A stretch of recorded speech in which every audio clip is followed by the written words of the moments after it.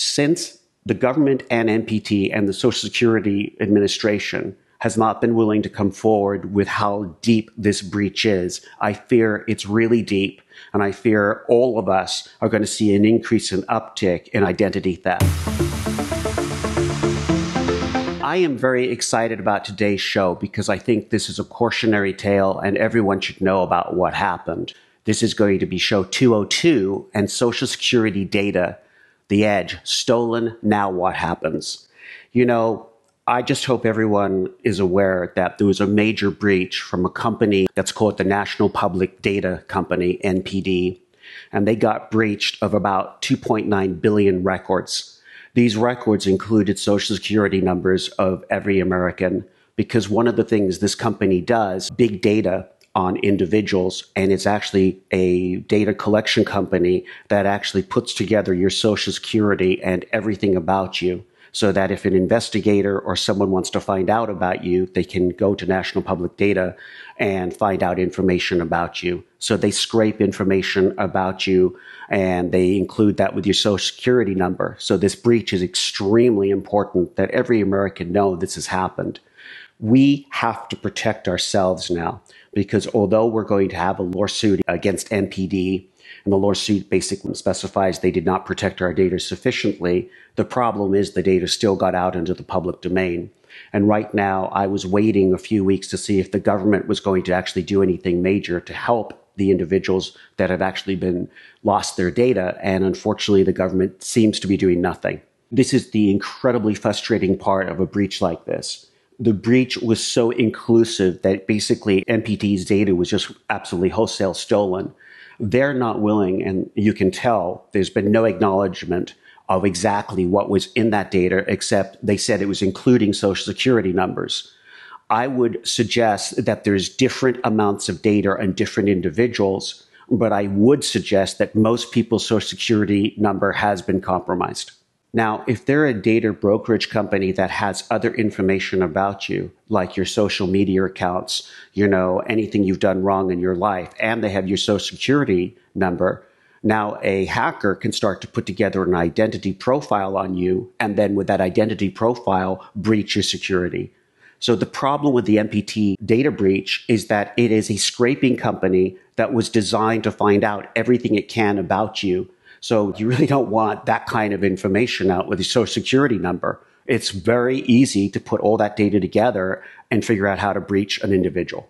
And by the way, going back to the book and everything I've said over the years, please, everyone, today, if you haven't already done it, make sure that all of your passwords are different on all of your accounts. That's the first step you can do. The second step is that they should really consider getting a monitoring company, especially if you've got means and especially if you've got something to lose. And I recommend Identity Guard, LifeLock, or Aura. These companies actually will tell you if anyone's prodding around or trying to collect or trying to get credit. Very important. LifeLock, which I personally use, will tell me if someone's trying to use my credit in any way. It also looks for my deed of my house. It protects me in many different ways. I really recommend that people don't just lay down on this and think, well, I'm safe because no one knows very much about me. But the only difference with LifeLock is LifeLock keeps every single piece of information encrypted. These companies have been hacked. And what's occurred was the actual financial gain to the hacker was not very, very good, because although they got the actual files, the files were all encrypted and they couldn't break the encryption. So if LifeLock does its job, again, if it does its job and it does what it says it's doing, you are much more protected than NPD that had no encryption around all the data they were collecting.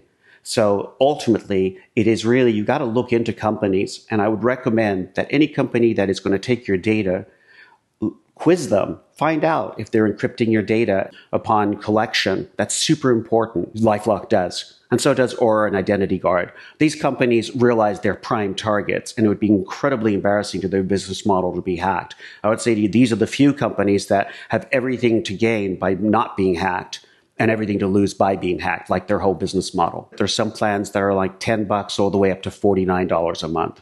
And it depends on how much security you want. I recommend that everyone gets one of these services, and they're all different. Identity Guard, LifeLock, and Aura have different pricing models, so check them all out. what is interesting in these pricing models is what you really want is to make sure no one's using your personal data to take out loans and to actually be doing transactions.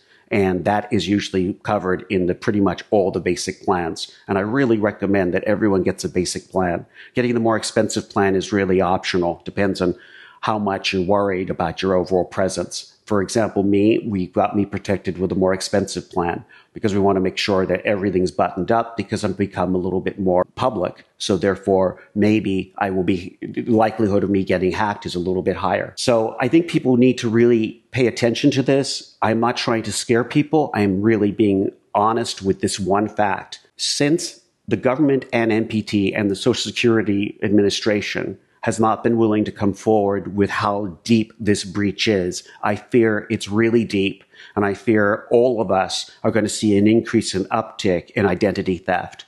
So please heed my warning. Please make sure you have your passwords taken care of.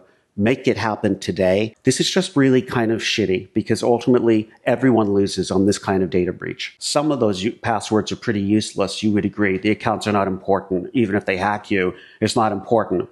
But there's a lot that could be devastating. So you first start with the devastating accounts, the ones that your identity and your finances are involved in. And then you move down the list to, your streaming services. But seriously, everyone, this is one time I want you to be scared. I actually want today people to be scared. I do not want people to think this show is light today. This isn't light. I've spent 2 weeks collecting data on this show, and I am really perplexed and appalled at how little our government is willing to do.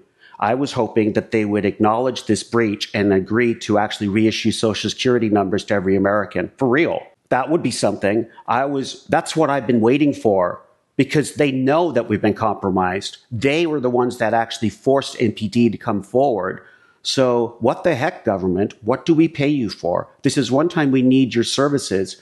And you do have the means to change Social Security numbers. And that would be the way to make this breach go away. Well, that rhymed. Anyway, that's my show for today. Thank you, everyone.